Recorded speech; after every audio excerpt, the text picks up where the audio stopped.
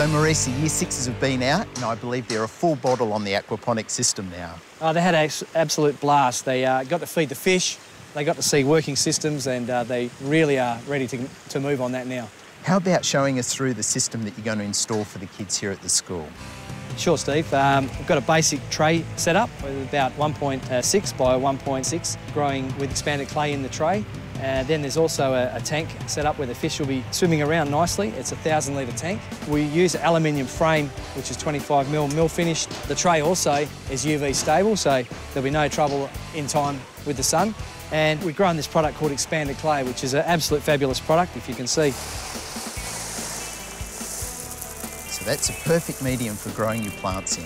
No soil whatsoever. We've got a bit of plumbing feeding into a water pump, so the kids will be able to engage and see the fish. They'll be able to feed the fish very easily. They'll be able to stand around the system nicely and do their planting on.